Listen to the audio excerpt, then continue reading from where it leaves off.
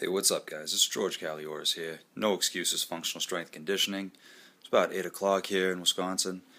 And basically, I just want to say that fitness just makes sense to me. I'm not very good at many things, but what I am good at is definitely fitness, how the body moves, and what it takes in order to be able to move the body.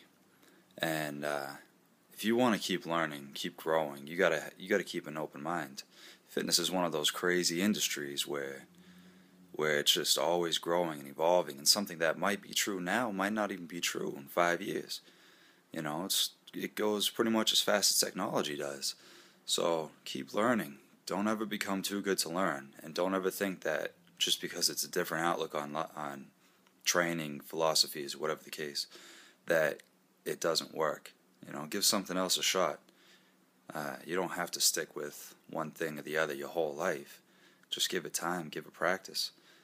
So keep learning and stay humble at things. Stay humble in life. Doesn't mean don't interject and share your stories or spread your knowledge. But we're all meant to be doing something with our life. Find out what it is you're good at, and